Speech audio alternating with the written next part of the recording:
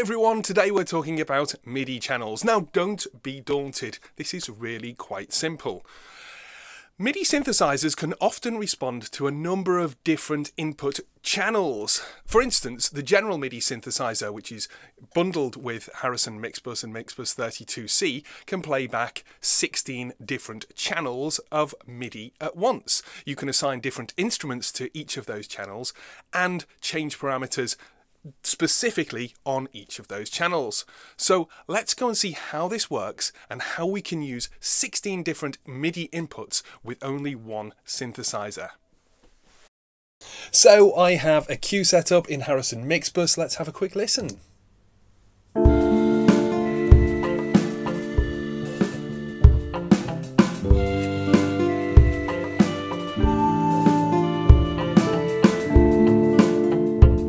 Okay, so it's a pretty simple setup. Let's have a look at the mixer window though. What you'll notice here in the mixer window is that these MIDI tracks that we see here, piano, bass, guitar, guitar 2, etc., they don't actually have a MIDI plugin associated with them. Instead, we have a MIDI bus here, which is called Sampler. And that just has one instance of my sampler plugin. So this sampler plugin is actually producing all the individual sounds. Now you'll see that if I run through the track.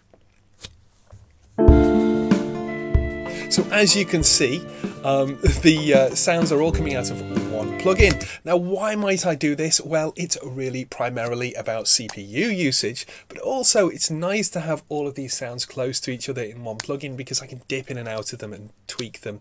There are loads of different parameters that I can change in this particular sampler plugin.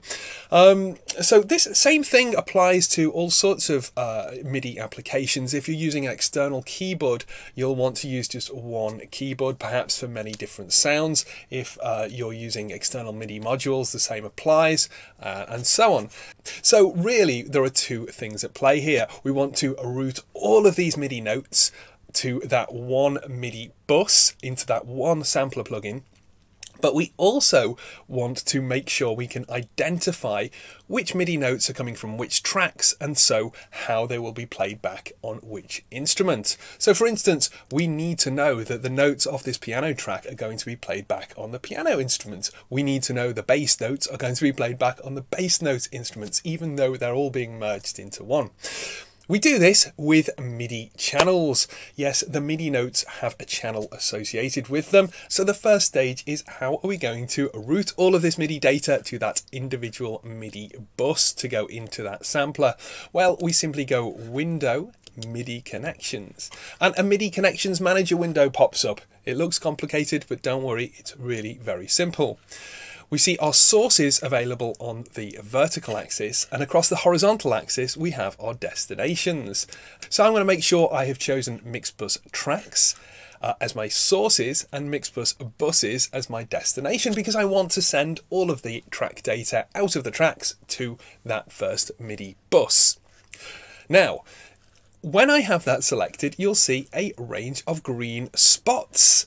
It's really as simple as going across from piano out, checking there's a green spot, moving down and seeing that it's going into sampler in.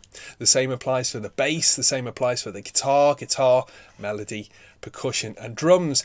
So it's a very simple process. Just make sure your green spots are where they should be. So now we've got all of these MIDI notes routing to that single MIDI bus. How do we make sure that those notes are identified as the correct instruments?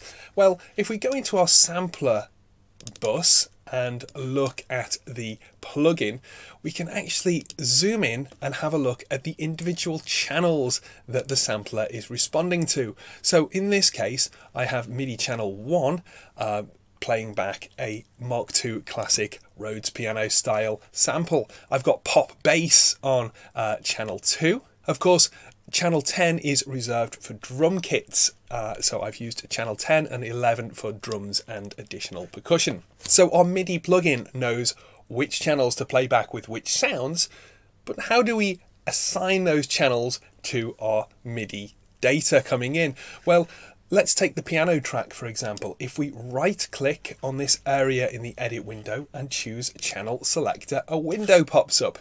Now don't be daunted, there's lots here as well, but really all we need to look at is this playback section at the bottom. We need to click use a single fixed channel for all playback and select number 1. So let's have a look at what would happen if we selected a different channel for this piano track. We're on piano, but let's move to bass. Yeah, we get the sound of a bass. Let's move to number 3, which I think is a guitar. Yeah, number 4, which is a nylon guitar.